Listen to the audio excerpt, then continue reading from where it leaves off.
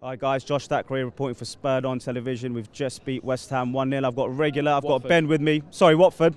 Beat West Ham as well this season. I've got Watford. Ben, tell me, how was that for you?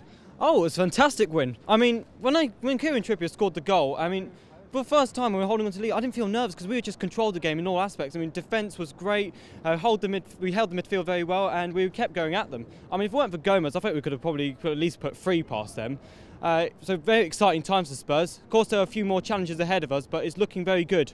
Yeah, I think at the beginning of the game, with Man City losing, there was an opportunity to go second. Yeah. You know, the dizzy heights of second, and there was question marks of whether the players had that composure and patience to see the game through. And at 1-0, it was always a bit iffy. Yeah. But I mean, on stats and paper, we absolutely murdered them. Yeah. Is Chadli a starter for you, or should we be bringing on Son or obviously Dele Alli wasn't well, but is Chadli a starter? Well, that's a possibility, but I mean, it's great that we're having this discussion about who could be starting in our Spurs squad, because we never really had this depth. For me, before, we could easily choose our starting 11 past previous seasons, but now we've got like whether we can just start with Son, Lamela, Chadli. I mean, it's great we have these options, but yeah, I mean, we consider him as a start. I mean, he has starting in our starting 11 because he has scored quite a few goals in recent games. So yeah. Okay, so Chadli, you're saying should, he's deserved to anyways. Now we've got a lot of games coming up. Yeah. We've got a lot of midweek games coming up with the European competition as well. Do we have a deep enough squad? Where are we going to finish?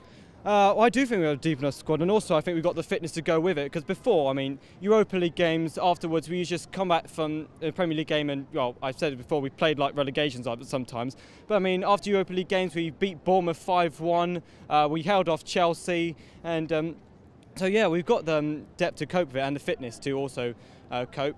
So yeah, I think we can handle the other competitions we're in, and as far as where we finish, I'm starting to think top 3, maybe even higher. Got a top 3. We've had a lot of top finishes, but we've had a top 3, which is probably a bit more reasonable, isn't it? I think we're quite excited after that game. We've got Man City away. Yeah. Give me a scoreline. I'm going to go 2-all. I'm going to say 2-all. I think it's I mean, I'll take a point in the Etihad. I mean, I haven't beaten Man City at the Etihad since the year we got Champions League. I mean, if we do beat them, then that would be really encouraging signs. But I'm going to so far I'm going to stick with 2-all draw. I think. All right, Ben's going for 2-all. Let us know the score line for Man City. Bit of pressure on Woolwich tomorrow to try and get 3 points. Come on, Bournemouth. Come on, Bournemouth. Thanks for your comments, Harry. Make sure you subscribe to the channel on YouTube. My name's Ben. It's Ben. Sorry, it's Ben. How's it? Make sure you subscribe to the channel on YouTube, Twitter, and Facebook. Cheers. Thank you. Ben, take care.